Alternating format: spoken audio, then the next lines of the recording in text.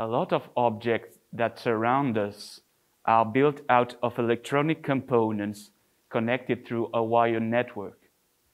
This network is called an electronic circuit. Nowadays, we want all our accessories to run faster and to be more powerful.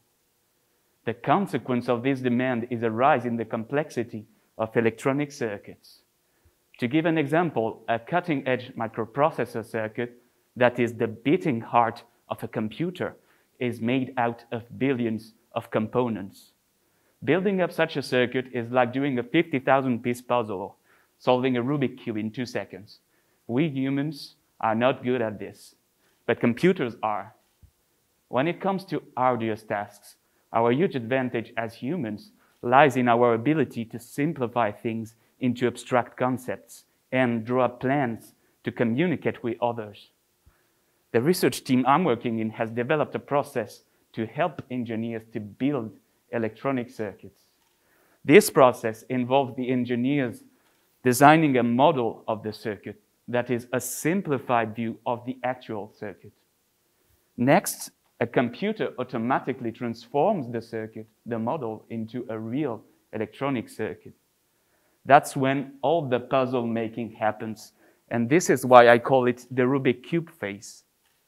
What's at stake here in the Rubik's Cube phase is to get the correct compiling of the circuit. Why is this important?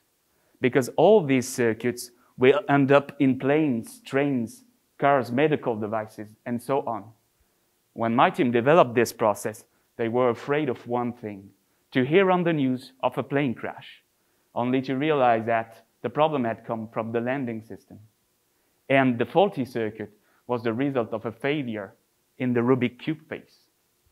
So if we want engineers to continue to use this process, can we prove that we will always get the expected circuit out of the Rubik's Cube phase? That's the question my thesis seeks to answer. The Rubik's Cube phase is performed by a computer program.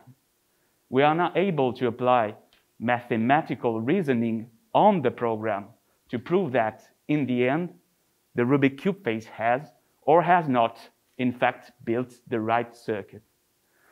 My research discovered that, indeed, in certain cases, the Rubik's Cube phase wasn't building the proper circuit at all. We found out what was wrong and came up with a process that is 100% safe. So the next time you take a plane, you can sit back and relax. It's safe landing from here on in.